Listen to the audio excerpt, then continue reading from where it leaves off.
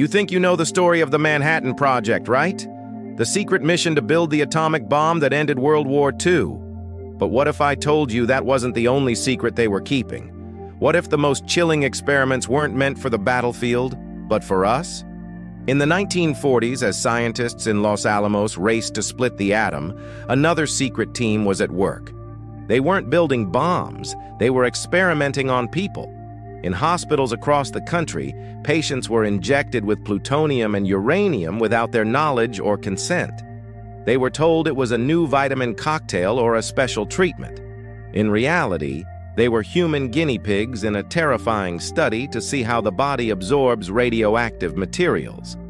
Declassified documents later revealed that over 400 people, from soldiers to pregnant women and even children, were unknowingly exposed. Their names were coded, their medical files were buried, and their stories were silenced. It took decades for the U.S. government to finally admit the truth, calling the experiments an ethical failure beyond comprehension. This dark chapter reminds us that the quest for knowledge can sometimes lead down a path devoid of humanity. For more stories from the shadows of science, make sure to subscribe. Thanks for watching.